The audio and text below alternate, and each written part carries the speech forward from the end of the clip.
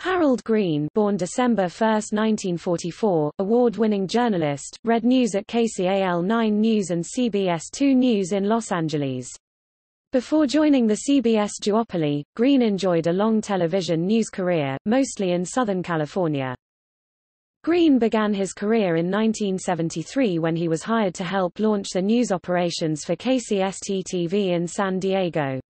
After serving 1 year as anchor, news director at Channel 39, he moved over to rival station KGTV where his co-anchoring the news with Jack White and his acclaim for his coverage of the Chicano rights movement helped the station briefly overtake rival KFMB in the ratings.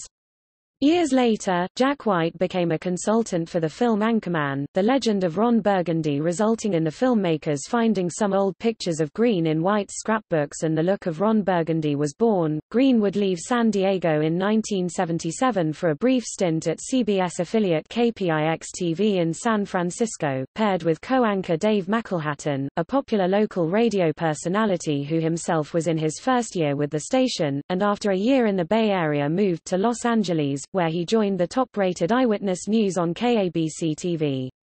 After 2 years of co-anchoring the 5 p.m. newscast with the legendary Jerry Dunphy, however, he was fired. KABC management subsequently brought in Ann Martin and veteran Paul Moyer, formerly of KNBC-TV at the time, to present the newscast.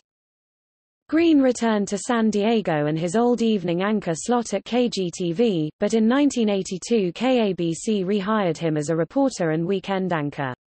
His second tenure at KABC, more successful, serving as host, celebrity interviewer of locally produced programs such as Hollywood Close-Up and AM Los Angeles for the station. He would earn one of 10 Golden Mike Awards for his coverage of the Cerritos air disaster in 1986. Greene would weeknight anchor on Eyewitness News. He replaced Dunphy on the 4 and 6 p.m. newscasts when the latter moved to KCAL in 1989 and moved to the 5 and 11 p.m. newscasts, replacing Moyer, who returned to KNBC, in 1992. His co-anchors included Martin (1992–1994), Lisa McCree (1994–1997), who was tapped to replace Joan London on Good Morning America, and Laura Diaz (1997–2000).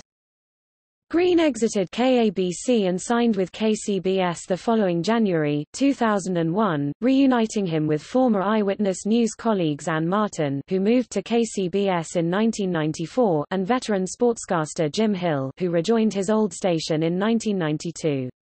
Two other KABC colleagues, Diaz in 2002 and weatherman Johnny Mountain in 2005, would join Greene and Martin at KCBS, reuniting many of members of KABC's Eyewitness News team during the 1980s and early 1990s.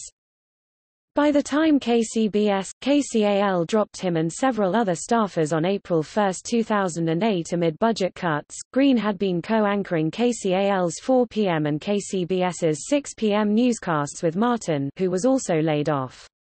A station source indicated he would retire, but Greene had no official comment.